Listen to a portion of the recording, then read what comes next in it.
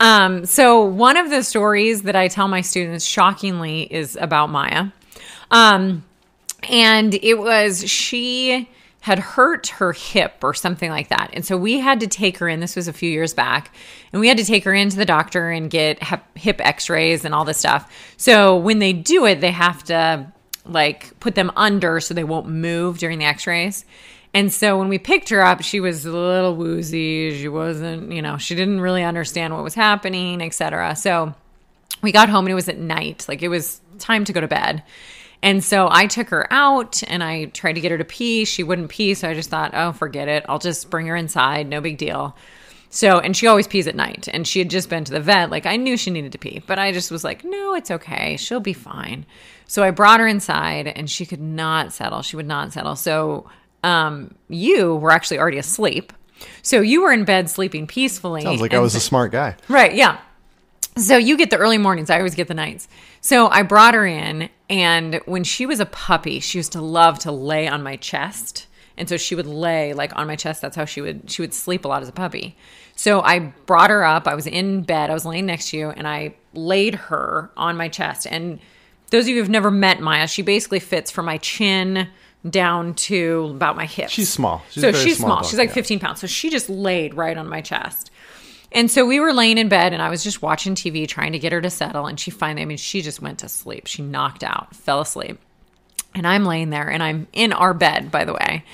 And all of a sudden I feel something warm near my lower region and near her lower region. And I'm thinking, why is it feeling like warm all of a sudden? And I realized that Maya is completely peeing on me. So she decided to go ahead and relieve herself. And I look at her face, by the way, and she's out. She is still dead asleep. Like she has no idea this is happening and she is peeing on me. And I'm an adult. It couldn't happen to a better person, by the way. Right. And I'm an adult, so I don't have like, protective plastic on my mattress or anything. So I'm thinking I'm going to have to throw out this mattress if I like get this pee all over. So I am laying in bed and Hans is next to me and he's asleep. So I kind of nudge him to wake him up. And he's, of course, when you first wake up, he's completely disoriented, has no idea what's happening. And I say, Maya peed on me. And there's a long pause. And he goes, what? What's happening? And so then he kind of jumps out of bed and like moves over. And he's like standing like above me now at this point. And I'm like, Maya peed on me.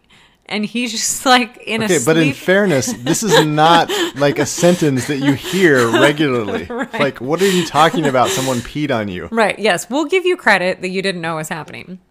And so I say, Maya peed on me. I need help.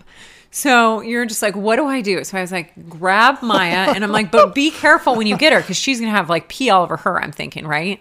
And so he kind of like carefully picks her up and he's feeling around and he's like, she's not wet at all. Like she has no water on it. She has no pee on her. So come to find out she had moved her leg to pee on me while she's asleep. So she just peed directly on me and got none on her, which is great. So I basically had to shimmy out of bed, holding kind of my legs together because she had peed all over the front of me.